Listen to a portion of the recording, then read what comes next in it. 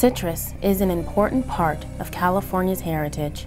There are citrus trees in our yards, our parks, and our public spaces.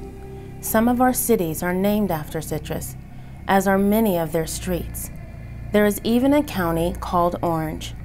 Additionally, California farmers supply billions of dollars worth of fresh citrus across the country and around the world. All this is at risk.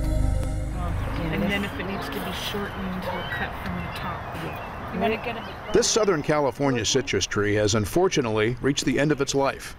It was found to have huanglongbing, also known as citrus greening, a fatal disease of citrus for which there is no cure.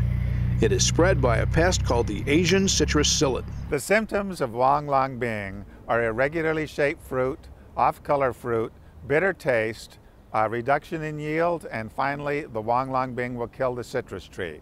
Older trees take longer to die, younger trees die relatively quickly. Until 2012, huanglongbing had not been detected in California.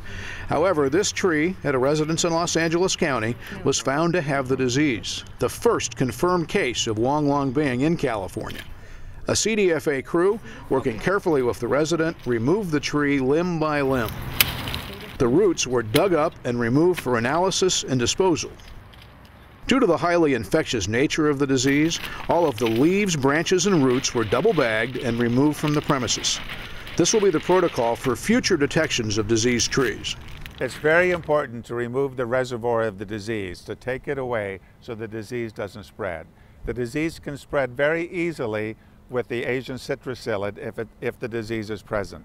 But if we remove the disease and we suppress the population of the insect, we can slow the spread of this disease, protect California citrus. This, however, is a short to mid-term solution. For a long-term solution, we need to look to our researchers to find either trees that are resistant to the disease or some more effective control method.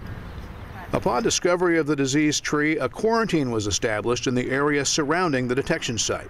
Citrus trees within about a half-mile radius are being treated to reduce the psyllid population and limit the chance the disease can spread. Also, residents are asked not to move citrus fruit or citrus plants from their property. These steps will also be an important part of the protocol for future detections.